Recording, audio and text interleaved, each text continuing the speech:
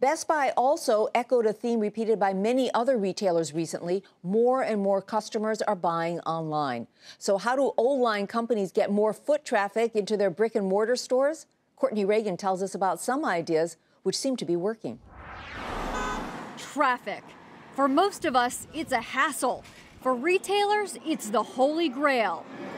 Just getting shoppers in the store has become a feat. While many retailers say a sale on their website is just as good, a sale in their stores is technically more valuable because the high overhead cost of operating a store fleet.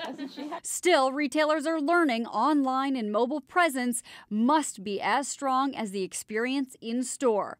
The web used to be feared by retail, but now it's not only embraced, it's depended on. According to ComScore, nearly 3 in 4 mobile shopping searches resulted in consumers making a purchase in store. So when it comes to driving traffic, retailers are looking to the web and mobile to get consumers to shop in store. The good news for retailers, and why we continue to see sales improve year over year, is that what's coming into the store is actually a high value proposition. Somebody who's already researched the information, has a good idea what they want to buy, and then they're coming to the stores to execute the purchase. Best Buy CEO Hubert Joly tells me shoppers are browsing online first, so their trips to the store are more targeted, which means store traffic is going down, but converting trips to sales is going up. Target has seen huge growth rates for Cartwheel, its app that offers discounts and coupons for consumers on mobile devices or through Facebook, but requires in-store purchasing.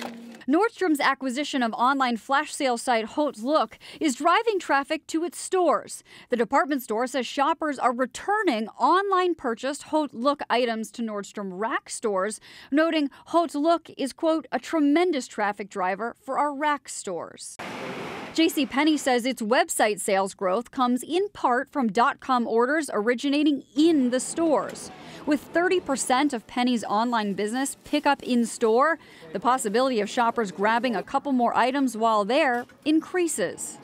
While e-commerce browsing is driving consumers to stores, promotions remain tops when it comes to driving traffic. Macy's CFO Karen Hoguet recently acknowledged the department store sees less traffic when offering fewer promotions. And it's a retailer analysts mark as best in class when it comes to its website and in-store offerings. For Nightly Business Report, I'm Courtney Reagan.